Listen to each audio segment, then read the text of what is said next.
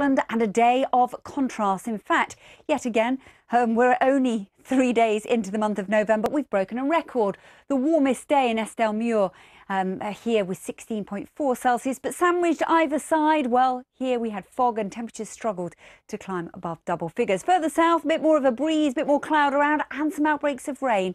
And that rain will continue to spread its way steadily north through the night tonight. So we're not too concerned with too much in the way of fog. There'll be some hill fog, particularly across the peaks and Pennines. There'll be some outbreaks of rain pushing into Scotland. Ahead of that, maybe some stubborn fog here and temperatures down into single figures.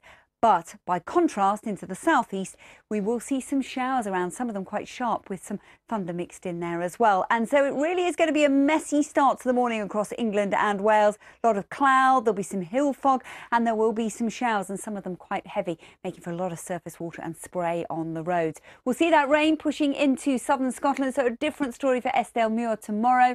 That will eventually chase any early morning fog away as well. The reason being the breeze will pick up with the rain, and the showery rain will start to move across Scotland into the afternoon. We could see a little bit of brightness developing, but it really is a day of everything for tomorrow. There'll be some brightness, there'll be cloud, there'll be showers, it'll be breezy, and it will also be mild as well, 10 to 15 degrees the overall high. As we move out of Wednesday, things will really start to change, and it's all down to the position of the jet stream. It starts to centre itself right across the UK, this ribbon of fast-moving winds high up in the atmosphere, and it's responsible for driving in frontal systems across from the Atlantic. So the first significant front will arrive during Thursday. That's going to bring some wet weather as it continues to move from west to east. It'll also bring an increasing strong southwesterly wind as well. Staying mild because the winds come from a southwesterly direction, 12 to 16 degrees the high.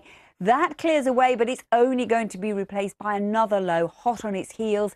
This time the isobars squeezing together. Gales are likely on exposed coasts in the north, and the potential for perhaps some very heavy rain. So for the rest of the week then, there'll be some rain at times. It will turn increasingly windy, but do bear in mind, hopefully it's a mild source, so temperatures will stay quite promising.